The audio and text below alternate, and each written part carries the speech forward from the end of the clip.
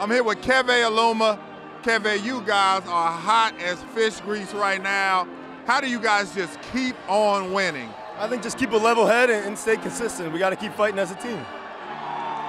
What was the mindset coming into this game? You knew everybody wanted to see Duke and Carolina. Were you guys taking the mindset of being the party crashers tonight?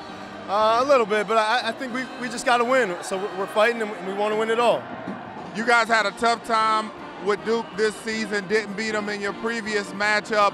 What type of challenges do they bring, and how much are you guys looking forward to this game tomorrow night? They're a good team. I mean, they're big, they're skilled.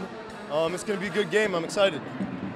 Lastly, what do you have to say to all those out there who are going to be shocked to see the Virginia Tech Hokies playing in the ACC championship game on tomorrow night? Just keep watching, stay tuned.